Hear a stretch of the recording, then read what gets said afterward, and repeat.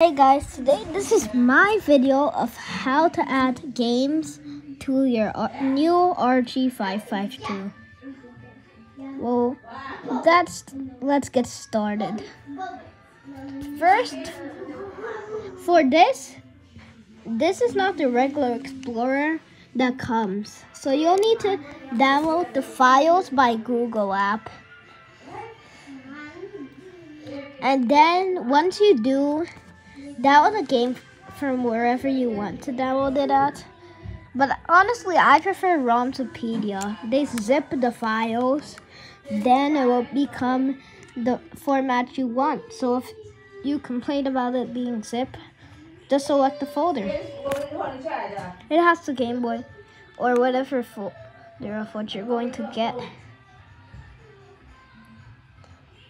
So make sure you have your SD card that came with the Rg552 if you want to add games to that SD card. And it's not a Virgin company. I think one of them changed their name to that name. So it's zipped up, but in that folder will be the Game Boy Advance if you're getting it for that. But let's do this with something easier. Move here, please. Let's go get...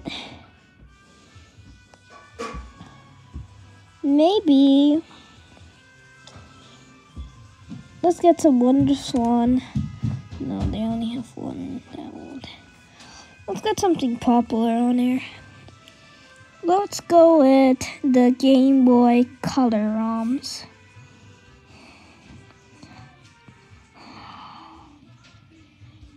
Let's go with Pokemon. No. Let's just search something up. Be right back.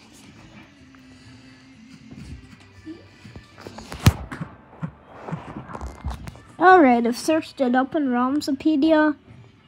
And if you guys need to know, Rg552 is a trusted ROM site. Pokemon Black version 2 on the NDS. Oh, that seems like a cool game. We'll download it. Now, just click here. Easy hack. You just have to click on, please click here if it didn't start after countdown. Alright, now we're gonna go home. Shortcuts to press F. Here on Android, and it will go to the home screen. Now, once your ROM is done downloading, enter your newly downloaded files app. And go to internal storage, download folder. It's not downloaded yet. 7Z file. Now that's just plain up not what we want. So we'll download something different. If it is 7Z, I don't know if you can actually. But be right back. We're back searching up with Pokemon. And let's get something not for the NDS. Pokemon Silver, Pokemon Red. Let's skip to the page 2.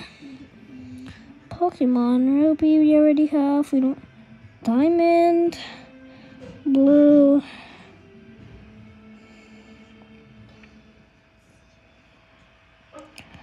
Do the NDS have to be 7Z files though? That's my